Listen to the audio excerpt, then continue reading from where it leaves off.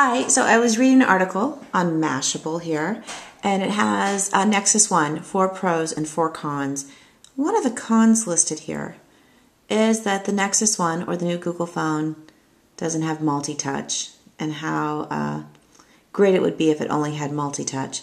So I just wanted to show you something that you can do that apparently the folks over at Mashable didn't notice. Oh, look! What's that? That's right. That's multi-touch. And that's on my Nexus One.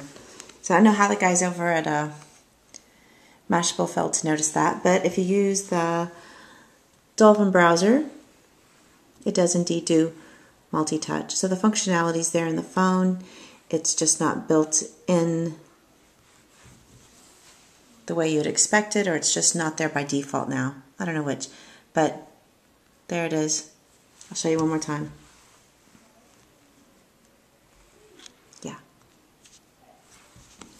So the app I use to do that with is Dolphin. See if I can find it here.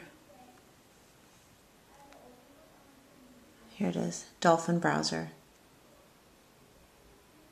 There you go.